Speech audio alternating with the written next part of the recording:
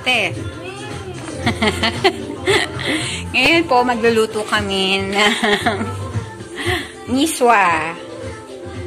Yan.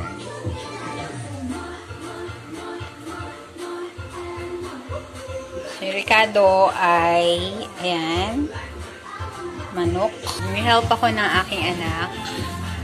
Ayan, hi-help si, medyo shy. Sabi ko labi. Nagayat niya ang mga malunggay. Ayan, kasi walang patole. Kaya, yan, hindi. Alter sa patola ay ang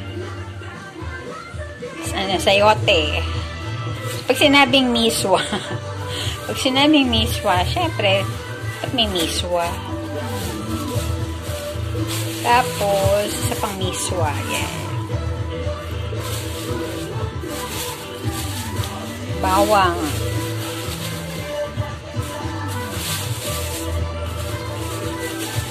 Yan. Shout out nga pala sa hubby ko na bumili kanina. Ingredients dahil kanina sinumpong ako ng hika kaya ngayon lang nagluto as per ano ba? Time check 1:15 ng hapon. Ayan, 1:15 PM. Ngayon lang ako magluluto kasi nga po himika ang inyong ka-viewers yan. Luya. Need din natin ang luya. Ayan, sibuyas. Mga ka-viewers, naku, napakamahal ng mga Ricardo ngayon, ng mga gulay ngayon, ha? Ayan. So, gagayatin ko na. Prepared ko na ang mga ito. Start tayo maghimay-himay ng manok. Siyempre, kailangan natin ng chicken cubes. Hindi sponsor yan na, oy. Nor cubes. Maggi. Ay, hindi pa na Maggi to. Barrio Fiesta. Oh, no! So, isang cubes ang kailangan natin. Ayan. At kailangan din natin ng paminta at patis. Okay. So, gagayatin ko na sila. Then ating iluluto. So, mga ka-viewers, nagayat na natin ang mga Ricardo. We have the chicken, kanina, sinabi ko sa inyo. Then, yung bawang, luya, sibuyas, cubes, the chicken, paminta, the moringa o yung malunggay, sayote, at ang ating miswa. Then, yung ating pampalasa is yung patis.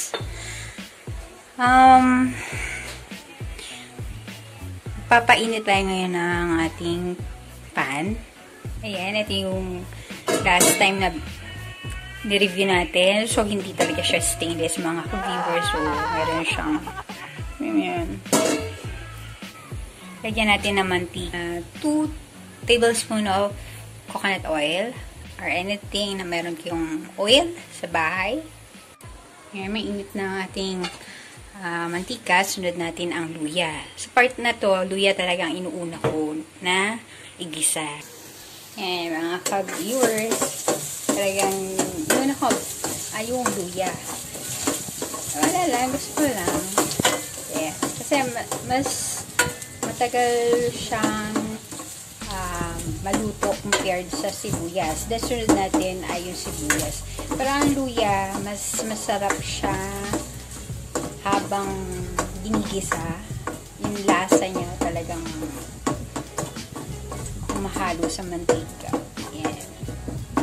Then, next ay ang ating sibuyas.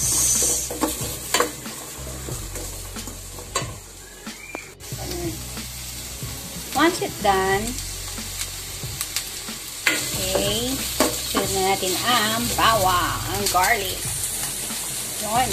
Okay, na ang ating bawang. Then, after this, ang ating chicken. Ligis na natin.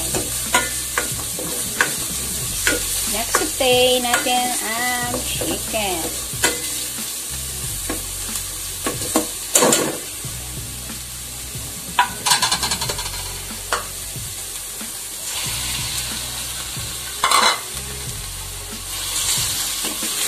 Bango.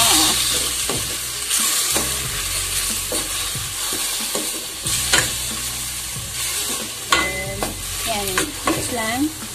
Split lang. Until mag-change ang color ng ating chicken. Cover muna natin for a minute.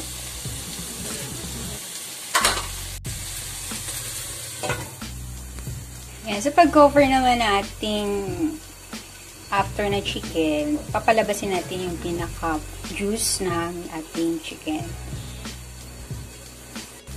Yan. Open muna natin. Then,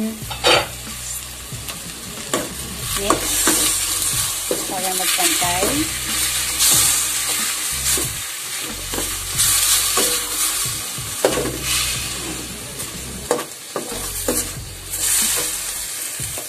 Then, cover ulit.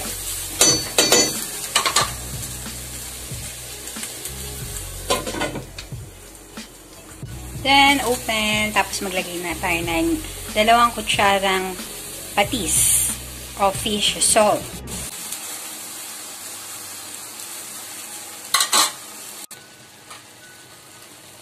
Then, mix. Tapos, cover ulit natin. Wait for a few minutes. Yan, ang ating susunod ay ang ating sayote. Yan, mga ka-viewers, nakalagay na natin sayote. Then, cover lang natin siya. Sa part na to, pwede natin haluin. Then, sunod natin ang malunggay. So, yan, mga ka-viewers, nakaset na yung ating malunggay. Then, cover lang natin until naging malata na yung ating malunggay. So, dito, this time, makikita nyo, nagmo-moist siya. Nagkaroon siya ng sarili niyang sabaw. Ayan, yan ang hinahanap natin. So, pwede natin haluin para yung ating malunggay ay pumailalim at magkaroon siya ng juice. Napaka-sustansya ng malunggay.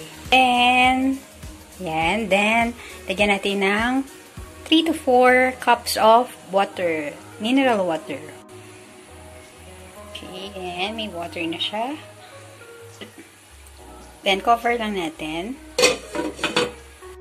Actually, tinola siya na may misua. Okay, tinola with misua. Ayan, pwede na nating ilagay ang ating paminta.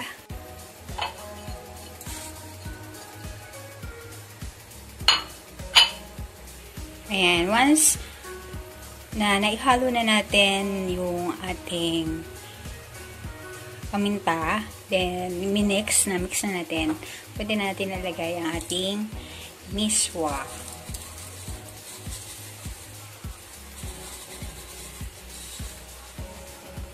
Kailangan natin haluin para hindi mabubuo.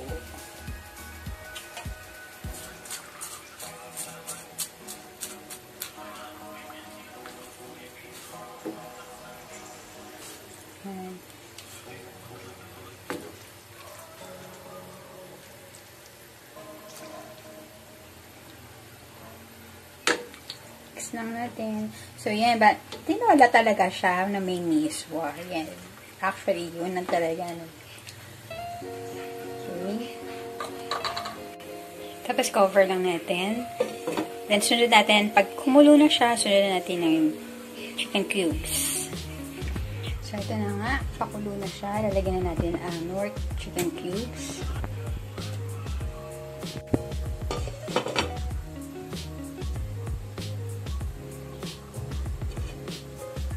Then, mix.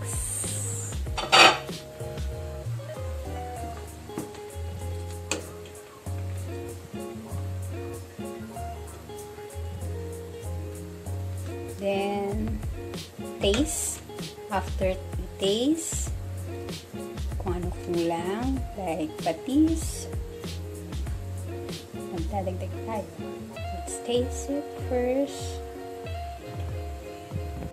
Ayan, mga ka-viewers, natikman ko na siya. So, no need to add patis or yung fish salt. No need.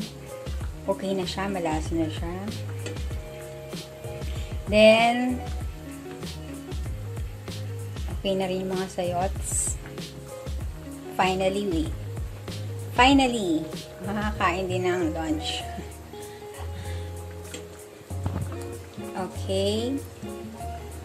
Time check, 2:17 p.m. So, ito na ang ating tinola na may misua.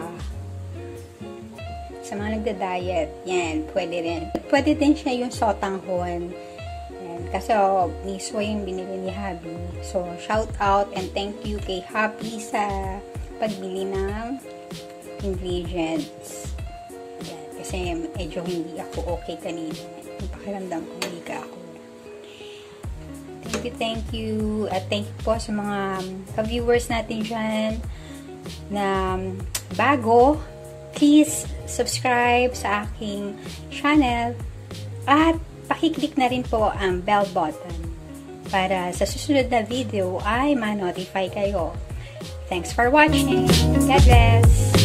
Bye!